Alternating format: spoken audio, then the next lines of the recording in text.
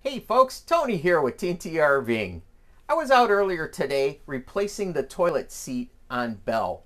We have a Dometic 310 toilet and I actually replaced it with a wooden soft close toilet seat. Found it on Amazon for a halfway decent price. I'll post a link in the description of that. But the reason I brought you out today is I ended up having an issue last year with our flush valve on our Dometic toilet. And our specific problem we had was it was leaking out of the end here. And I wanted to show you how easy it is to remove this, replace it if you need to, or sometimes you have to remove it and clean the screen because debris will get in there and restrict the flow of water. So there is, if you're not aware, a screen that's inside of this. And sometimes debris may work its way in here, plug it up, and you'll notice that the water flow going into the toilet is restricted. So I'm going to bring you in a little closer and show you how easy it is to remove this and replace it. So come on in, let's take a look and see what we could get done.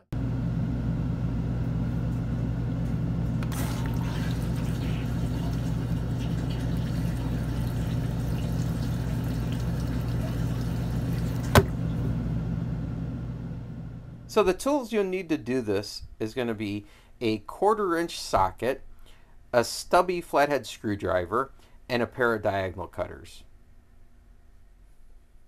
I should probably mention that before you do anything with removing any of these lines, especially that braided line, you're going to want to shut off your water to your trailer and then maybe even step on the foot flush, open up a tap, and make sure you drain all the water out prior to removing any of these lines.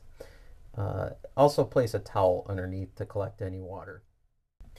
Alrighty, so here's the back of the valve, and the screw that you're going to need to remove is this screw here, and it takes a 1/4-inch socket to do it. As you can see, there's a flathead on there, but it's really easier with a 1/4-inch socket. So let's get that out first.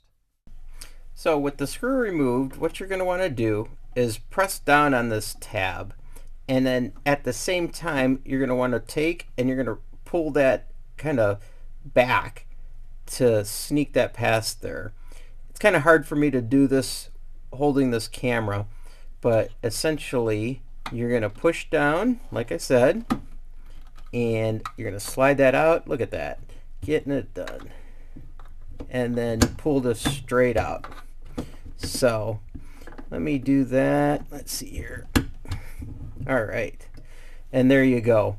So that's how simple it is to remove that, and might be able to see it, but this one actually has 2 O-rings. Let's go back to the old one. I'm going to show you that. So here's the old valve, and as you can see, this has 1 O-ring right here. It also has a seal right here, if you may or may not have noticed. The way this works is this part of the valve is under pressure. When you depress the pedal, it actually lifts the seat off of here. The water flow will come through here, go up this, and go around and circulate through the bowl and down the drain. One of the problems you may also notice is that when you lift your foot off the pedal there and it seals, sometimes this doesn't completely seal and water will still continually flow and fill up the bowl. That might be an indication that you're going to need to replace this valve as well. So I'm going to bring in a little closer to the new installed valve. I wanted to show you the clamp that's on there, and the reason for the diagonals is how I cut that clamp off of there and replace it with the worm gear clamp that comes with the new replacement valve. Here's a top view of the valve once again, and as you can see, these are the original factory style clamps, and that was what was originally on here. So what you do with your diagonal cutters is simply just cut this part off, and then you can peel the clamp right off, and then they give you this worm gear clamp to put back on there. So it's just as simple as that. I'm going to go ahead and put this back in. Alrighty, so to put it back in, you actually, and when you're doing it, you're going to have these lines off of here. I didn't feel like taking these off today because this is still winterized and I don't want the mess. So at any rate, all you're going to do is you're going to put this back in here, and then it actually will just click into place.